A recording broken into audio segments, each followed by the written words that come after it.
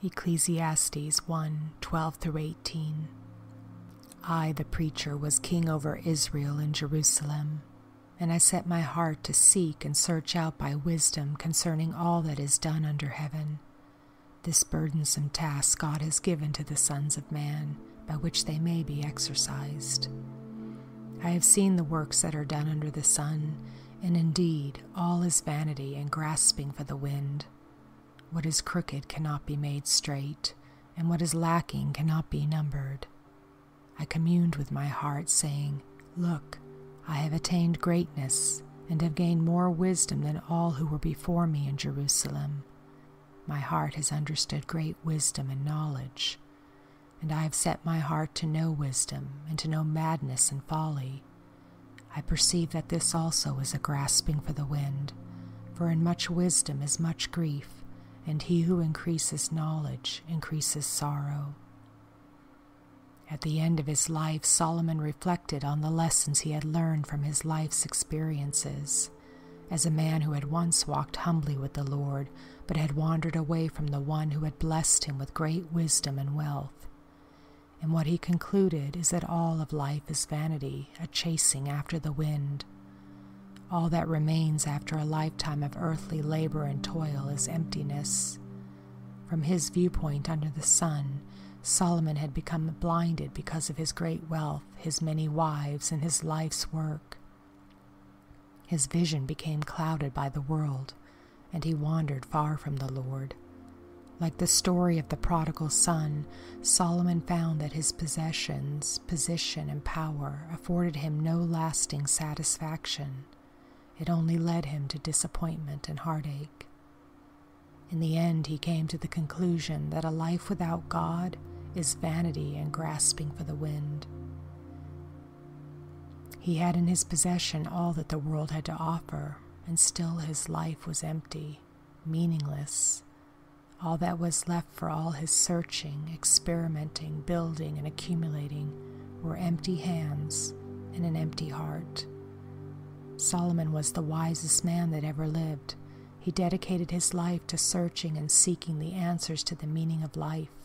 He experimented with everything: science, nature, philosophy, pleasure, religion, morality. He had all the wisdom and resources he needed to pursue his quest to find satisfaction. And what did he discover?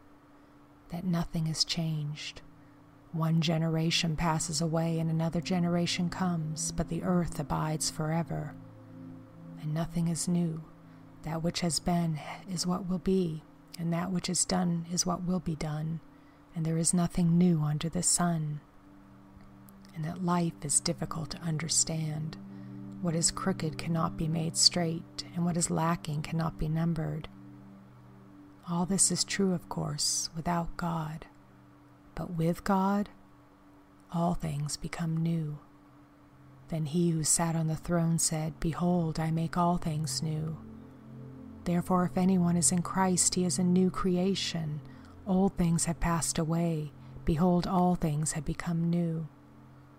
The blind see and the lame walk. The lepers are cleansed and the deaf hear.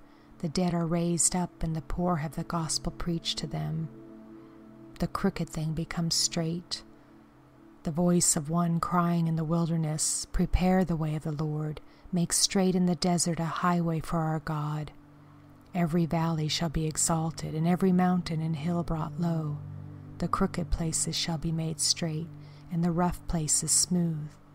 The glory of the Lord shall be revealed, and all flesh shall see it together, for the mouth of the Lord has spoken. The monotonous natural world becomes alive with miracles. The seas open, the rain stops, the raging wind and waves become calm, the sun stands still. He calms the storm so that the waves are still. Then they are glad because they are quiet, so he guides them to their desired haven.